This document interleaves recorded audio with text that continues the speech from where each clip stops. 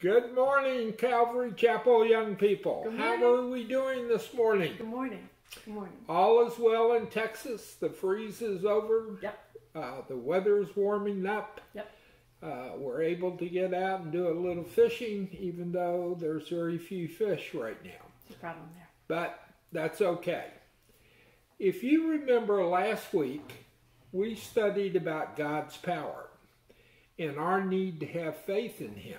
Today, we're going to talk a little more about God's power and having and trusting Jesus in facing our fears in His strength. So this lesson, we're going to talk about peace, calm, meaning peace, meaning calm. We're going to talk about being still, that's being thoughtful. And we're going to talk about Jesus' power. And Julia will kind of highlight each one of those for you. So when we talk about having God's peace, we can rest in God's peace knowing His love for us. We've seen so many ways that He loves us. We know that what He wants for us, His intentions for us, are good. He wants to provide good for us. And He has limitless power over everything, over life, over creation itself. And having that peace, the disciples might have or should have actually been able to sleep through the storm. But they hadn't gotten that peace in Him yet. We're going to talk about being still. So by being still, that doesn't mean that you freeze like a statue. That means that you don't feel like you have to get up and go fix everything. I have a problem with that, I'll tell you the truth. It means that trying to fix everything on our own, we're missing God's power. If we first seek God's guidance and then act according to His will, we are being still and waiting for His direction. And when we do that, we see Jesus' power.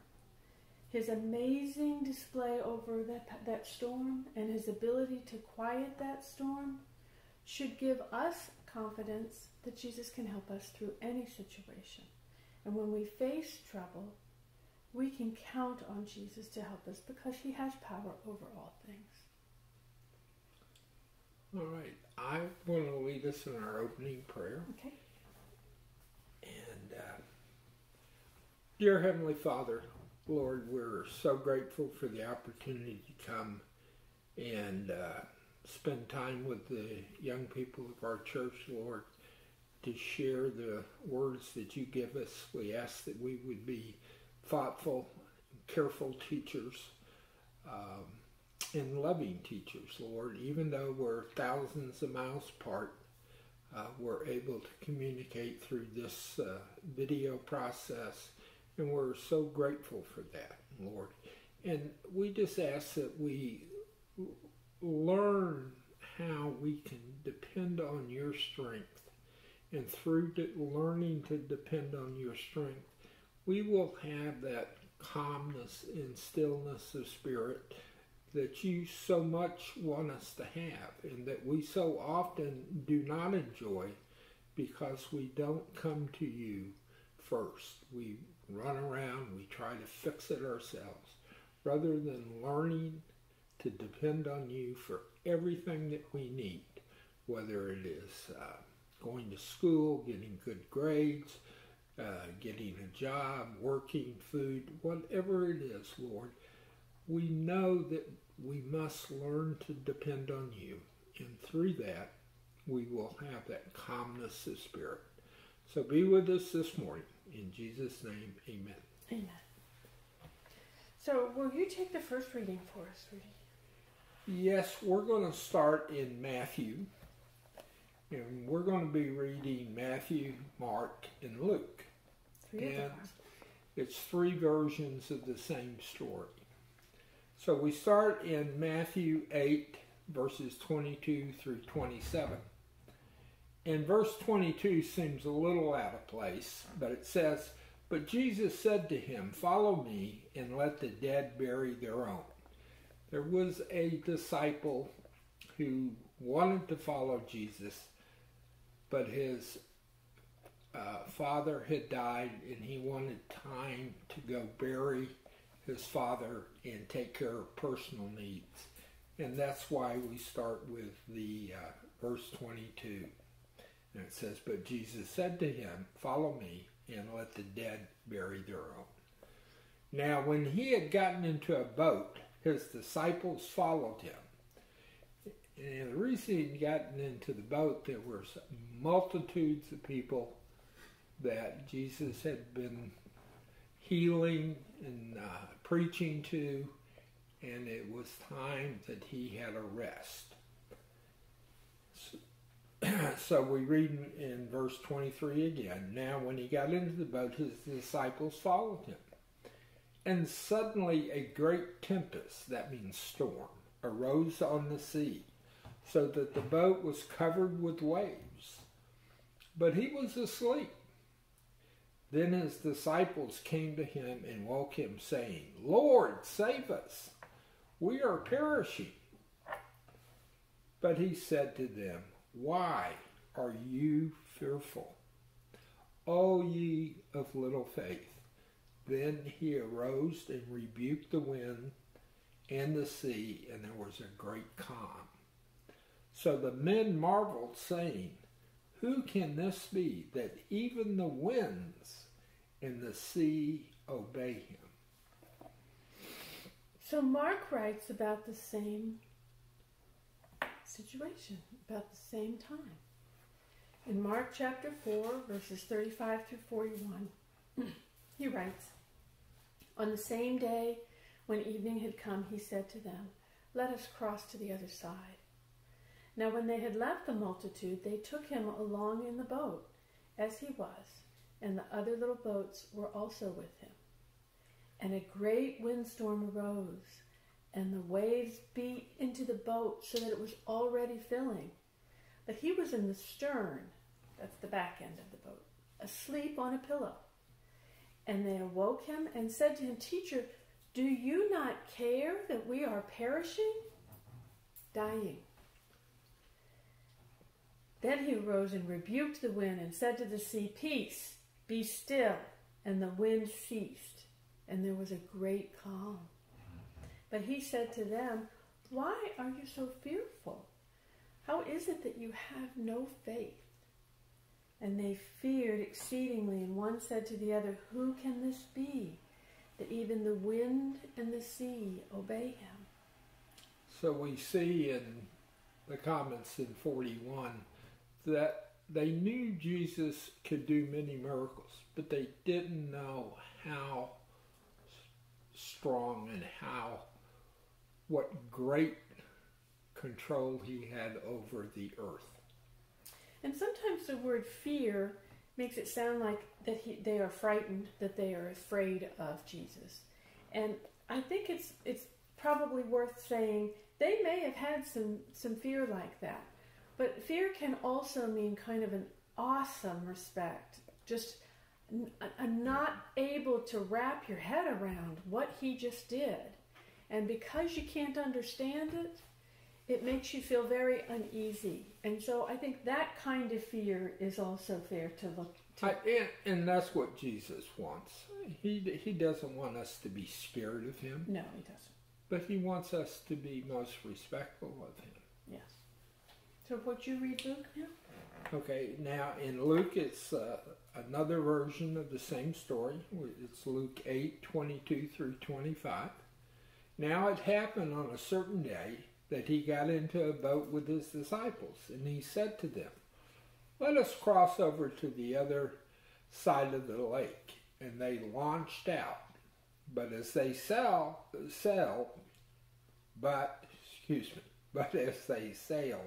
he fell asleep. And a windstorm came down on the lake, and they were filling with water and were in jeopardy. And they came to him and awoke him, saying, 'Master, Master, we are perishing.'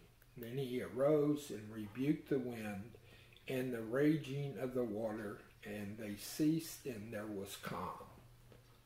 But he said to him, Where is your faith? And they were afraid, and marveled, saying to one another, Who can this be? He commands even the winds, water, and they obey him.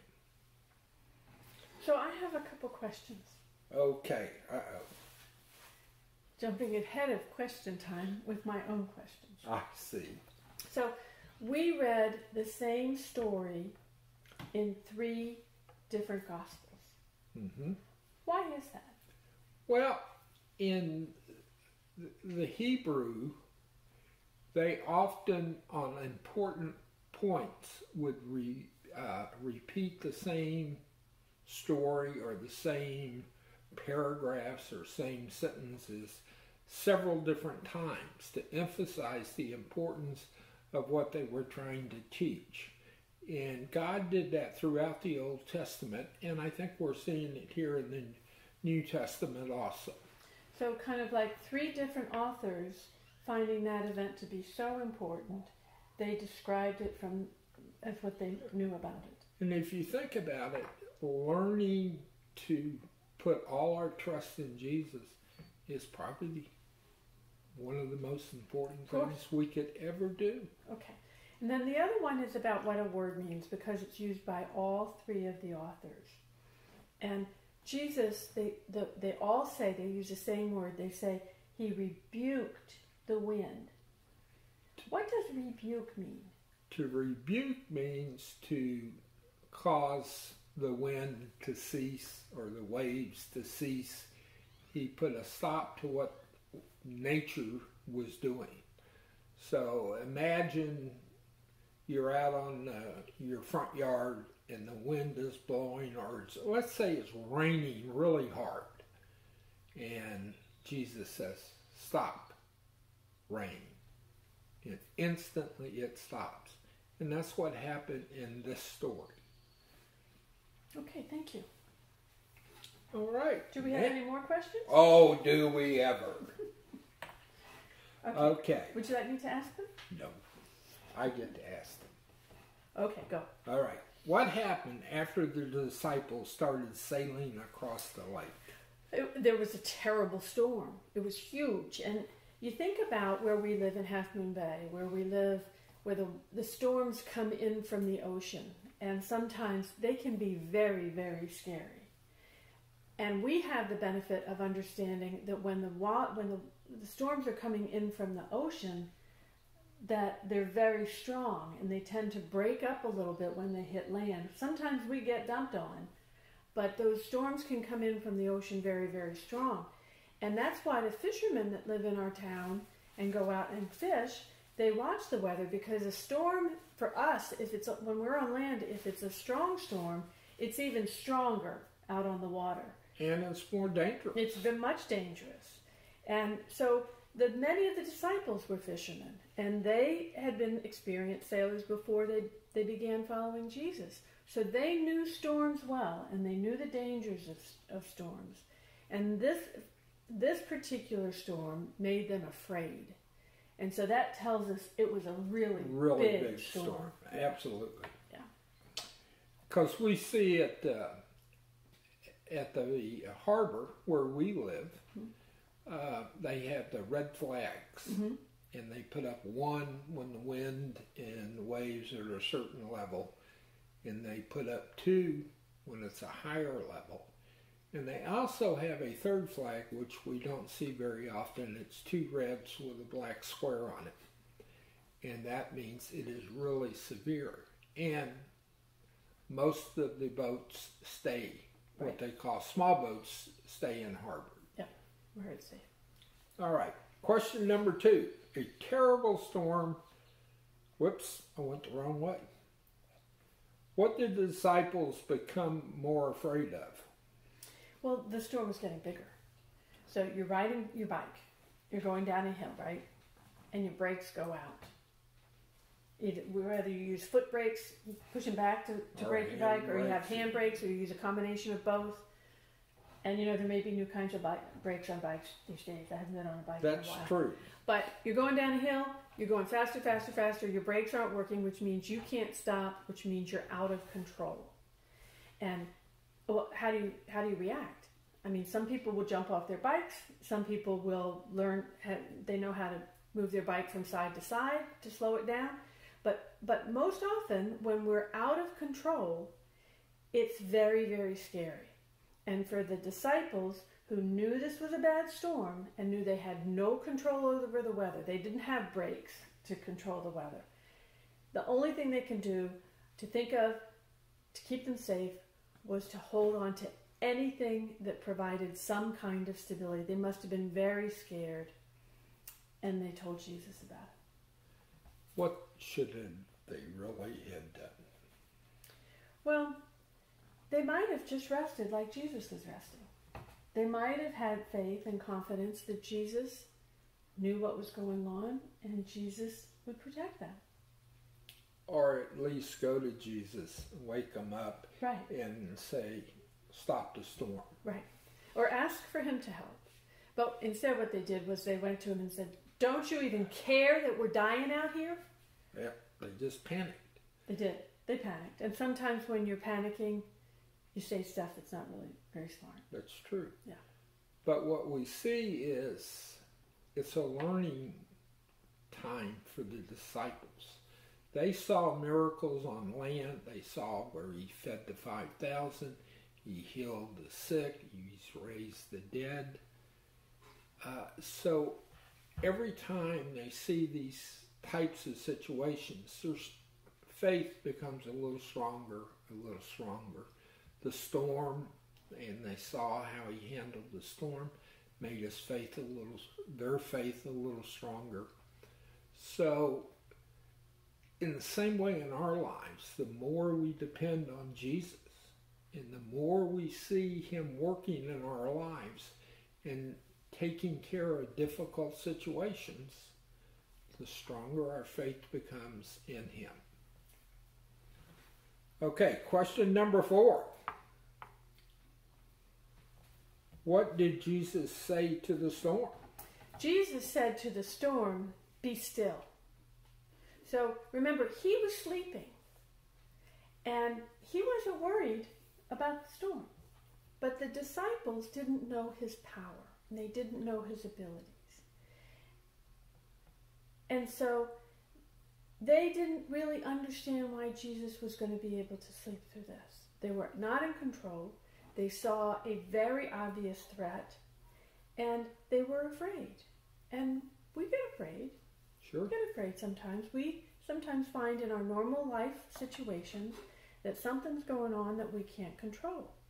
And it may be that this story is in the Bible, and this story was told by 3 of the gospel writers, because it's meant to offer us comfort and confidence, not only in the figurative meanings. So it isn't telling us that Jesus will help us when there's a really big weather storm, when there's a whole lot of wind and rain. Although, yes, literally, he will help us in those situations. But when they say it's figuratively, they're using the storm and the rain and the wind as a picture. So maybe it's not actually raining, but maybe there's somebody really sick in your family. Or maybe it's not, the wind isn't really blowing really hard, but maybe somebody's being really mean to you. So storms can mean weather, but they also can mean times where we're afraid, where normal life is not pleasant, and where we're having problems. And it makes us fearful and worried sometimes. And that's what Jesus is trying to teach. And that's why we see it, this event repeated 3 times. We use the term story. It's not really a story. It's a historical fact. And it's repeated 3 times to underscore the importance of learning to depend totally on Jesus for everything we need and do. And also, though, in this account, that in the situation where the disciples and Jesus were on this boat, and where Jesus said, peace, And be still. He said that to the weather. That's literal. That really happened. It's also figurative. And what that means, it's like a picture of what he says to us, what we want to hear him saying when we're facing a problem and our situations are making us upset. He wants us to have some peace, have peace in him, and to be still, to calm down a little bit and hand the situation over to Jesus and pray to Jesus and ask for Jesus to help with the situation. And unfortunately, in so many times in our lives, when we have these storms that Julia was talking about in our life, we are running everywhere. Right. And when we exhaust everything that we know to do, we finally get on our knees and we pray. Yeah. And if we would pray at the beginning, it would save us a lot of worry and a lot of upset stomachs. Sure thing.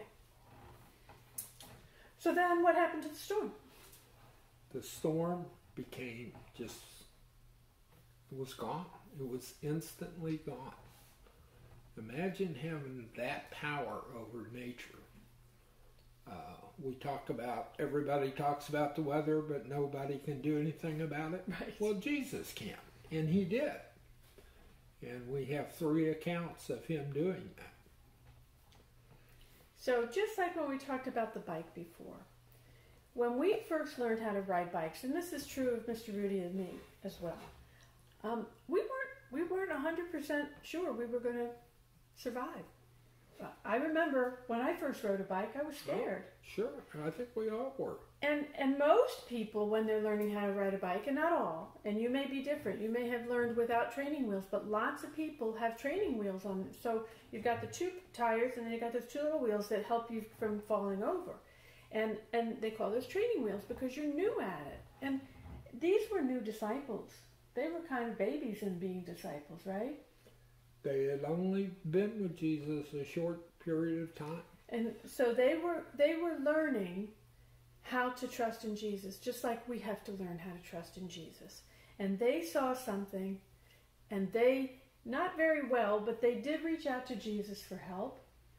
And they saw his power, and that gave him confidence.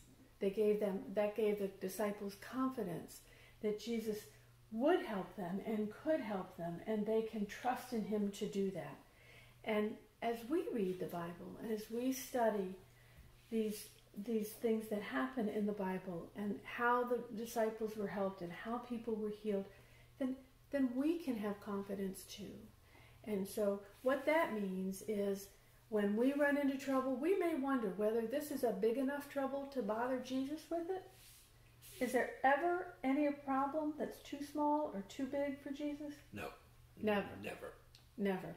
If we need help of any kind, and it may be help with ourselves, if we're doing something as simple as trying to remember how to do a thing, even a thing that we've done many times before, we can always reach out to Jesus. And if we could do that knowing that he loves us, that our peace is in him, if we could steady ourselves long enough to stop fretting and panicking over the disaster that's going to happen if this problem doesn't get solved, and we lean on him, we have the opportunity for him to come back to us with the help that he is so powerful to provide. And if we look at the disciples' life after Christ ascended into heaven, and how they went into all the known nations of the time and spread the gospel. That is an amazing event, and they only did that because they had confidence that the Lord would lead them and guide them. So great things can be accomplished once we learn to depend on Jesus and let him direct our lives. And we just have evidence of that in the disciples' lives. Yeah. And that's why we read about them. Yep, absolutely. Okay. All right. Would you lead us in our closing prayer? I will.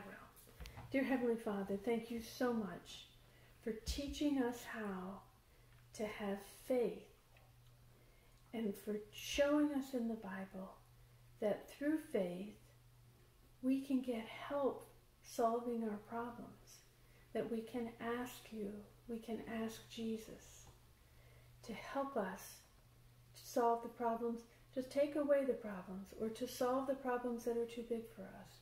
And we know, Lord, that we won't always get the wishes we want to come true. But we also know, more importantly, we know that you love us and you will help us get through situations, and that you always know what is happening, that you're in control, and that when we walk with you, we will have your strength to solve any problem, to face any problem, or to deal with anything that we're asked to deal with. So, Lord, we thank you for that confidence. We thank you for helping us to develop our faith. We ask you to remind us when we forget that when we have a problem, you are the first door we should be knocking on. You are the first person we should be talking to, praying to, and asking for help. Help us to remember that every day, Lord. We ask you to take care of our church family. We ask you to take care of our families and our friends. We ask you to put your hand on our nation, heal the things that are wrong, and strengthen us where you know better than anyone where we need to be strengthened. And we ask this in Jesus' name. Amen. And we say amen. Have a great week. See ya.